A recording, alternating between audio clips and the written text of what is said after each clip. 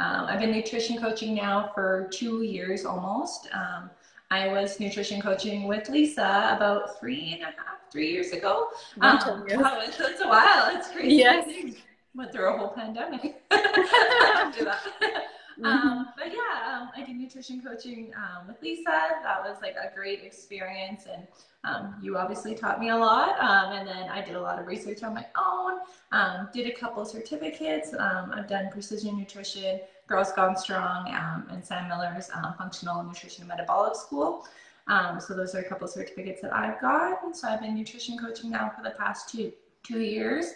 Another part of what like really led me to wanting to do nutrition coaching was that I work as a registered nurse. So I work as a registered nurse primarily on labor and delivery. I've also worked on acute inpatient psychiatry. So that has been kind of like my home base. And so a lot of my nutritional knowledge and teaching I do with clients is I do kind of tend to attract females like trying to get pregnant and looking at like nutrition in pregnancy and nutrition in postpartum and just some of the finer details as to how we can optimize nutrition for those goals. And also because of working on like psychiatry, it's really, really interesting like working there, how much nutrition ties into and like nutrition, exercise, movement ties into our mental health. And so that was really, really interesting to see, and like talking to the dietitians there and looking at like different blood work markers and how those can improve with like the right nutritional choices. And so like it's all been really, really interesting to see how those two careers kind of blend together.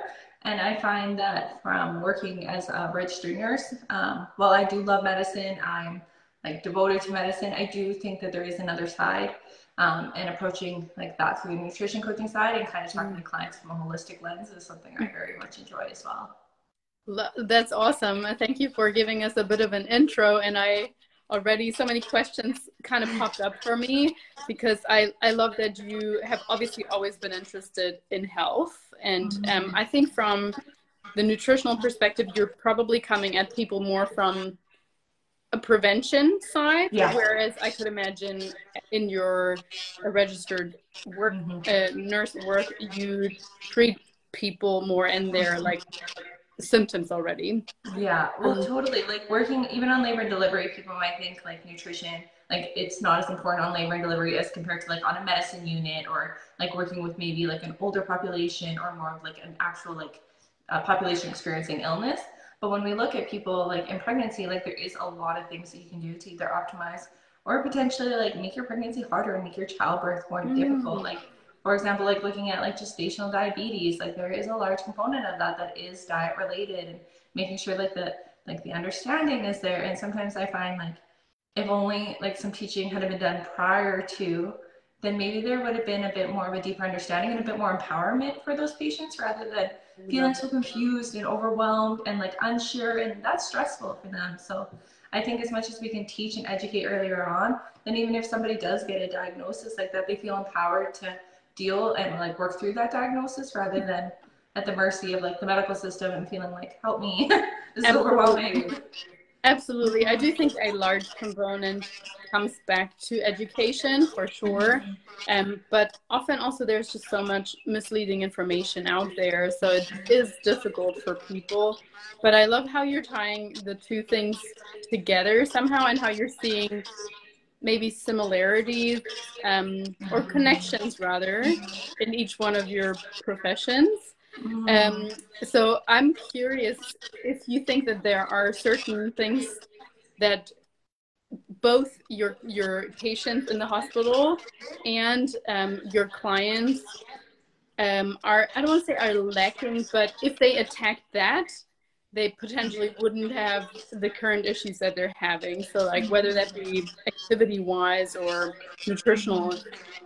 I would even just say like bringing it down to a more basic level of like understanding how to build a meal, like truly understanding like all the components of a meal, and building meals that are not like spiking blood sugar and not like just like creating like hunger and cravings, and like prompting that more so because they're not eating balanced meals. So I think like even like when we work with our clients, we start everyone off with like a healthy habits plan, and that's looking at the foundational things of just like building meals, because like that can change so much without diving into like even tracking, and like we all love tracking, and I think it's such a beneficial educational tool, but just understanding like visually what a plate should look like.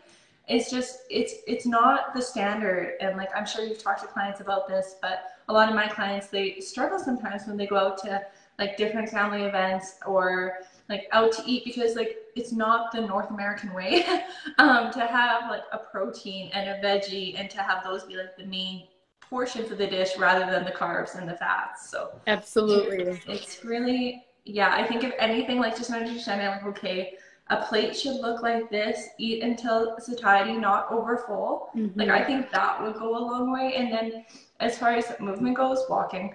Like if more people could just go for walks, like it's low entry, like it's easy, there's a low barrier, like it's one of the best things people can do for, again, blood sugar balance, overall health, metabolism. So if I I love could that really you say that, because a lot of people think it needs to be so much more complicated, but especially in terms of prevention, and there are so many benefits to just the basics, really. Yeah.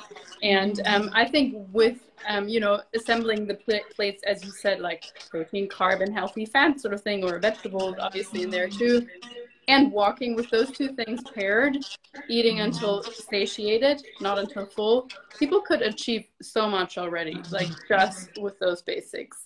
No, I completely agree. I think sometimes in like the nutritional space, we like to get into the nitty gritty, and like, for example, like my co-coach, her husband owns a CrossFit gym, so we do a lot of like high level athletes and like looking at like nutrition timing and like all those things. But for the general population, like it's so funny, like people come and they're like so jazzed about supplements, and I'm like, yeah, but you're walking 3,000 steps, so let's like actually tackle what matters, and like explaining to them like what's going to be your biggest mover, and like what's the low hanging fruit here, and what can we actually do that's sustainable. I think that's like the piece that's missing from like a lot of like nutritional programs, is that sustainability piece and that like preference, like what do you actually enjoy, because that does matter. And I think that's like the beauty of nutrition coaching, right, is you get to talk to clients, get to know them, and see like, okay, you actually enjoy this, like let's lean into that, and then maybe this thing that's not going to be our biggest mover, and let's kind of leave that for now and see if there's a time and a place for that in the future. Awesome. No, I like that you say that, because adherence is key, obviously, and most of the time we're only going to adhere if we enjoy what we're doing as well.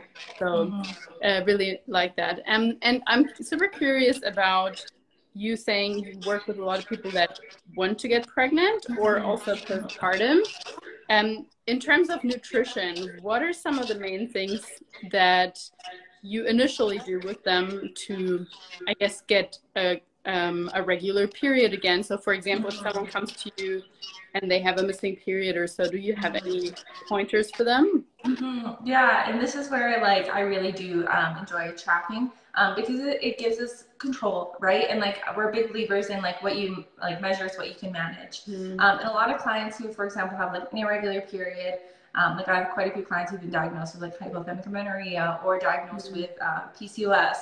And then we look through blood work together, and then we kind of talk about like, okay, this is what we're seeing, like how can we optimize some of these things? And it depends where they're coming from too. Like for example, if they're just coming off of hormonal birth control, let's look at some like vitamins that maybe were depleted because of that. And then there is a place for supplementation there through like choosing specific foods and also potentially like actual supplements.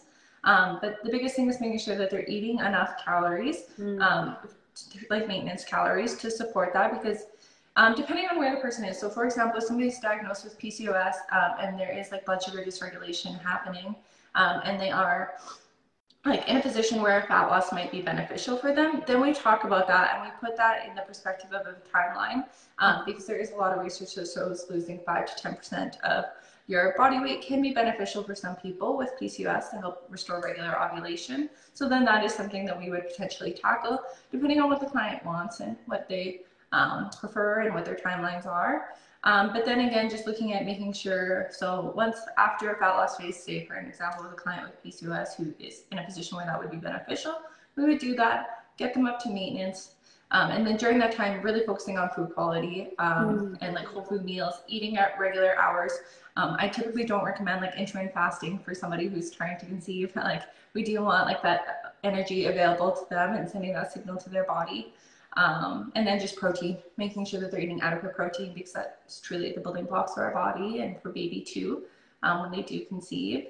And then for hypothalamic amenorrhea, it kind of depends where they're coming from. If it's more of like under eating, like, and then like if their exercise is truly like over exercise, or just maybe just actually just under eating for their current exercise levels. So again, talking through that with them, getting them up to eating maintenance calories, and then teaching them about their cycles.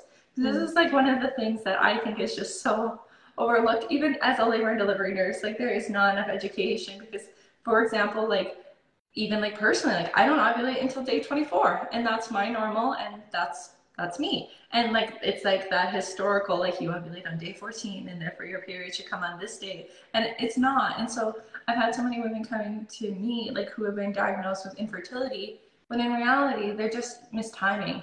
And so talking to them about that too, and like obviously supporting it from like a nutritional standpoint, but just as like a broader holistic focus, looking at like, okay, what's your lifestyle like? What's your sleep like? What's your stress like? Do we understand like how to time intercourse based on your goal? Like, and then talking about those things. And then of course, like limiting things that like could potentially be interfering with conceiving, or that we know can be damaging, such as like excessive alcohol, smoking, like poor activity levels, or too much caffeine. We talk about all those things, and just kind of look at the person and see like what their goals are, and then again what their non-negotiables are, because I've had some clients be like, I'm not giving up my 2 cups of coffee, and then it's like, okay, let's optimize everything else. So those are kind of like the biggest things. And it's like with pregnancy, it's such like a case by case, and like it's a lot of history, and then a lot of emotional work too.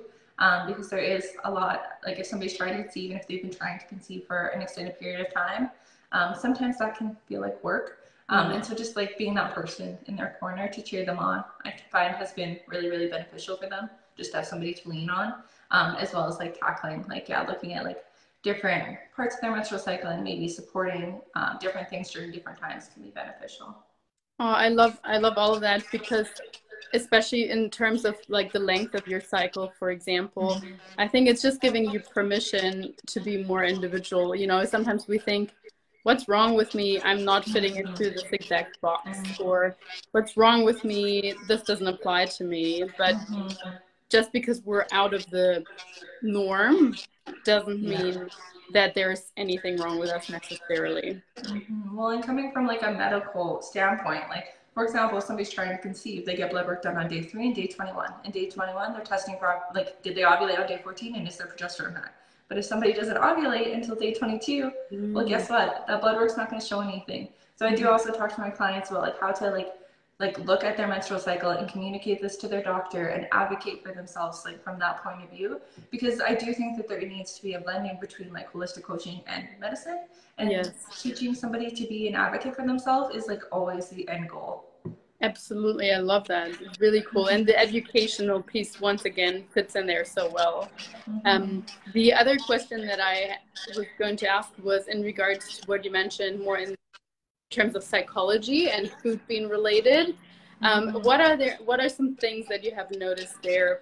For example, have you noticed any correlations when people are on vegetarian or vegan diets, or like under consuming vitamin B or iron, for example, and mental health and those kind of things? Yeah, no, for sure. And like, I actually had a client who was vegan and like trying to conceive and wasn't understanding why. And when she started with me, her protein was like 30 grams per day. And so we were talking about that, and she did get tested, and she was deficient in vitamin B12. And so we talked about that, and like how to like work with that. And she ended up eventually switching to like vegetarian, and she did incorporate like a lot of eggs and even sometimes fish, which really did help things. But even just like mood, and like, for example, like I find like a lot of clients, like when they're trying to conceive, like there's a lot on society about like, okay, like this is like the healthy diet for trying to conceive, and it's like veggies, and like that's it. And then like fats end up coming really, really low. And so talking to clients about like, okay, what does like a plate for fertility actually look like?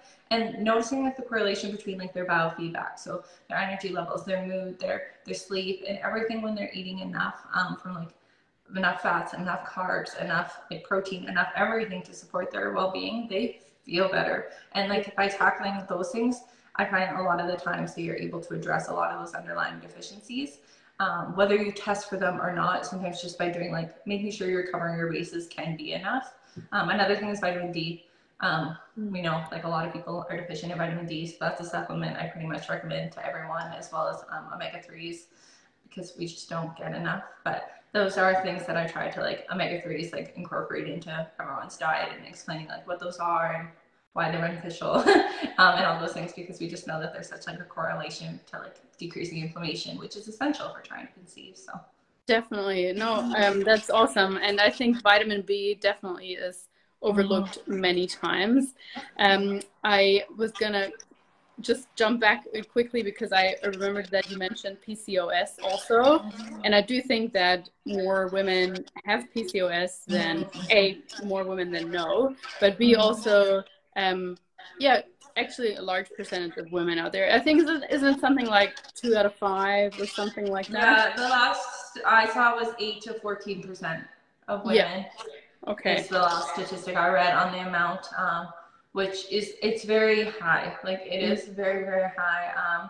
And a lot of that is like, well, it's like a lifestyle disease, truly. Like it is, like it's caused by like our society, and like post-pandemic, like the research I've read is from 2021, which means it was probably done early 2020.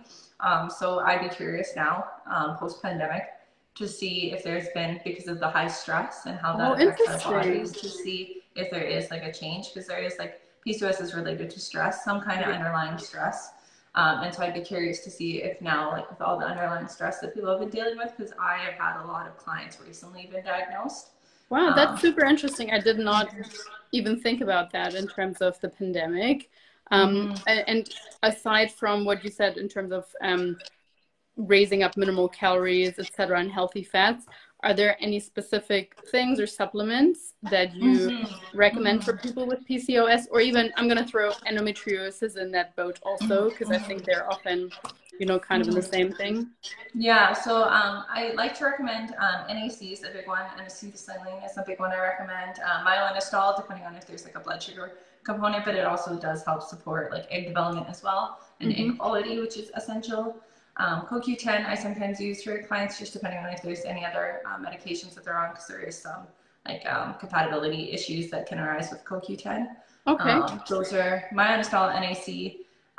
Vitex, depending on what the person's LH levels are doing, because we don't, like Vitex helps raise luteinizing hormone. So if somebody with PCOS has an high LH to begin with, that's not the benefit there.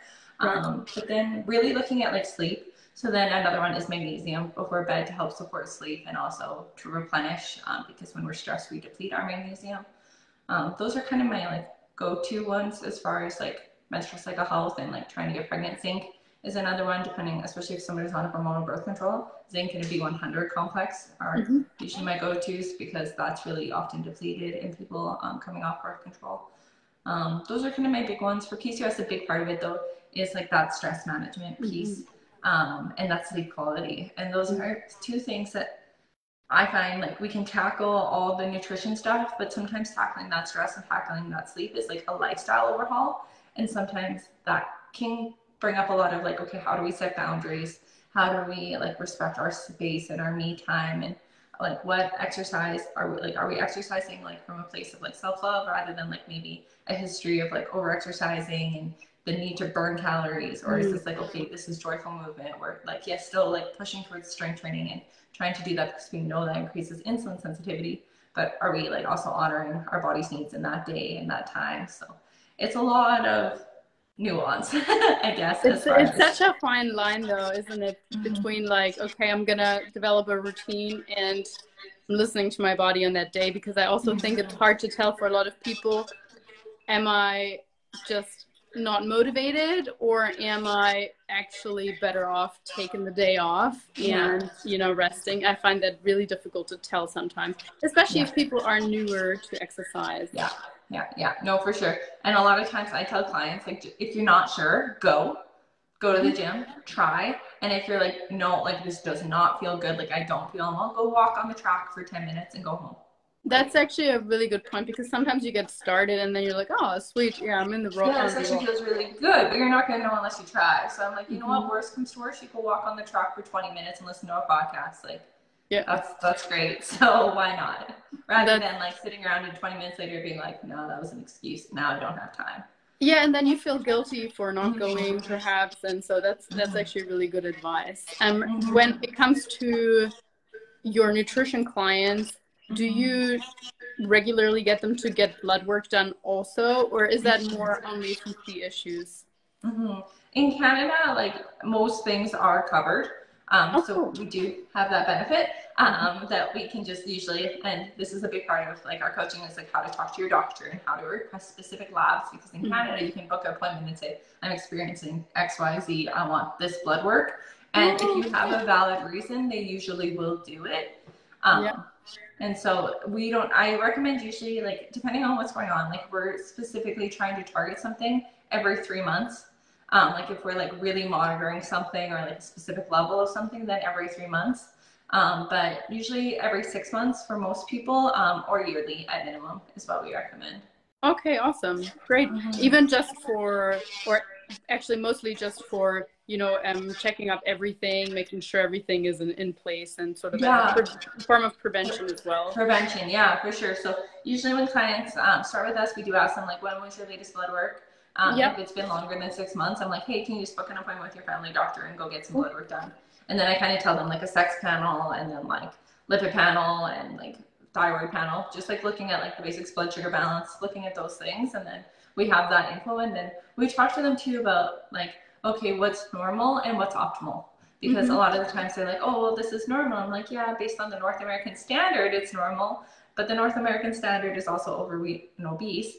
So do we really want to fall within normal, or do we want to lean more towards optimal? And what does that look like? And then we always get them to like ideally retest in 6 months from starting and see if there's been any improvements. And yeah, I also find that I bet I can imagine with the right supplements and the right nutrition improvement, what differences you can truly see.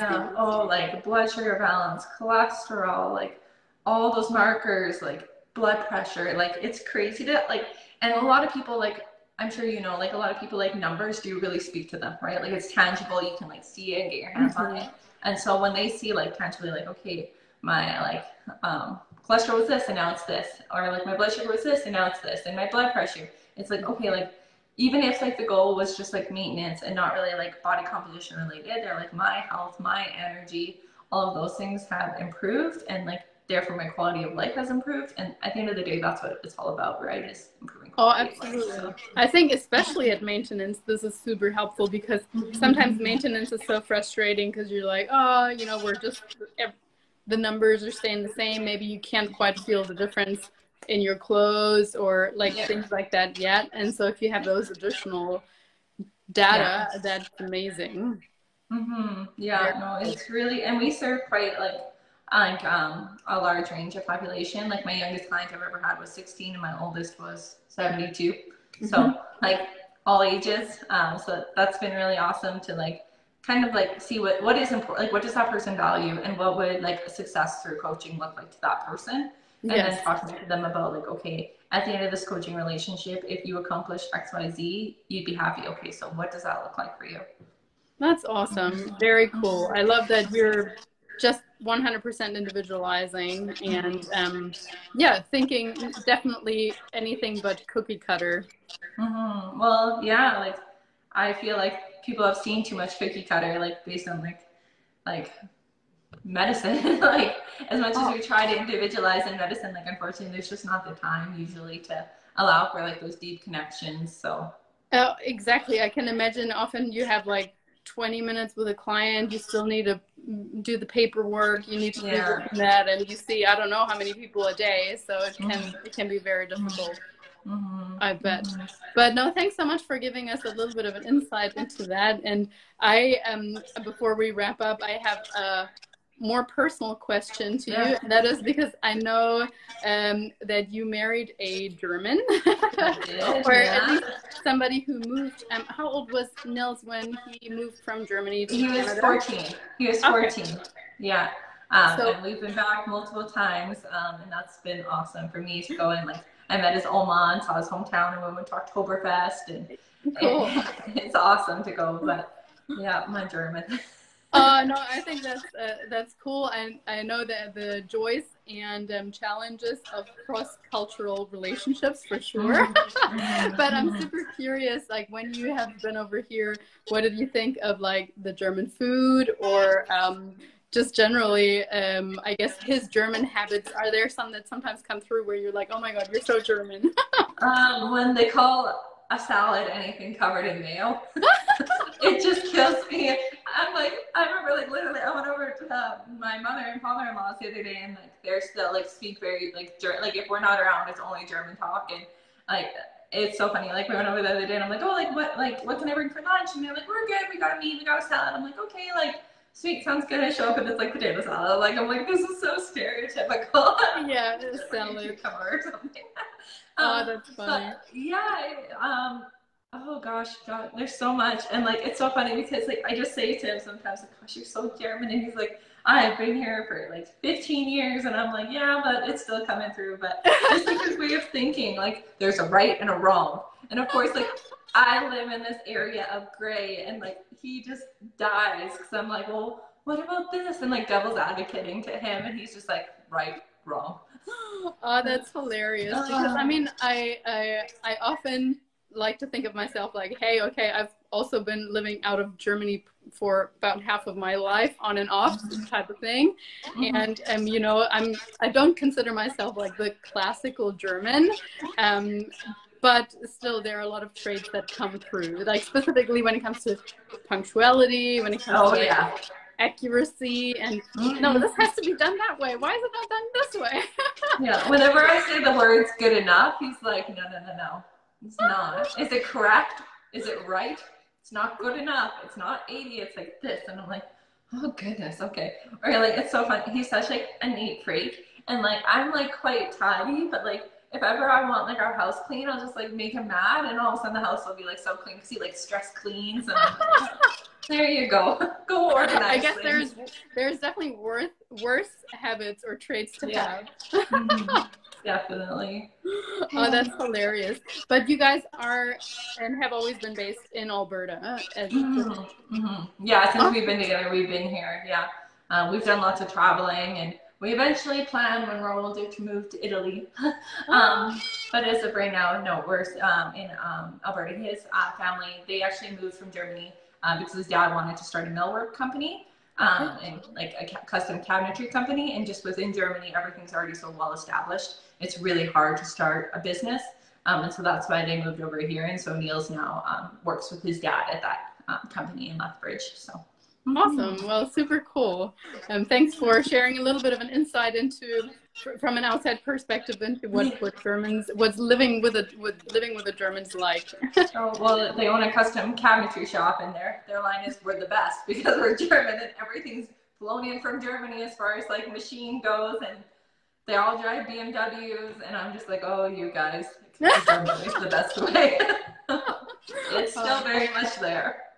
And so you took on his surname Reger as well, right? Yes. Okay, cool. Very cool. Because I was like looking for you on Facebook, and I was like, why is she not popping up? And then I, of course, obviously, because you got married.